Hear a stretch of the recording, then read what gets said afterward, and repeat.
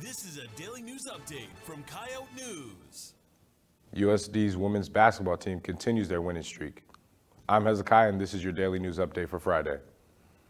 A member of South Dakota Senate has her voting privileges in the chambers removed. Republican Senator Julie Frye-Mueller has her voting privileges stripped just one day after having her committee assignments taken away. The motion to strip the senator of her voting powers had been approved by more than 2/3 of the Senate on Thursday afternoon. Frye-Mueller spoke against the motion and said that she doesn't know what has been said against her and that she has the right to defend herself. South Dakota Senate has called for a special committee to investigate the conduct of Frye-Mueller, and the investigation is still ongoing.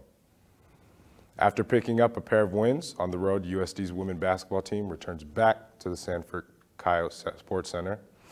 Last night, the team defeated the Western Illinois Leathernecks 74-56. Carly Duffy led the team in points with 20. She also had 6 rebounds and 3 assists.